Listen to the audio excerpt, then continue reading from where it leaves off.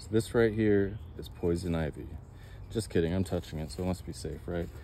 You see how this has opposite branching?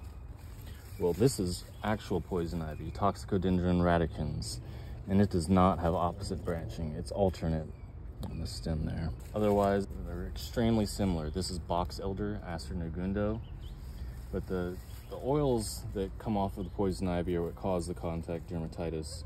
So if you do come in contact with it, it's best to wash your skin with some cold water and soap if you can. Early colonists of Texas used to cover themselves with grease to avoid getting the dermatitis. But the herbal remedies used by American Indians to counteract that would be the sap from wild lettuce, a decoction of the whole plant of shepherd's purse, decoction of the whole plant of Virginia pepperweed, the bark of flowering dogwood, and also the leaves of Artemisia ludoviciana, silverleaf wormwood.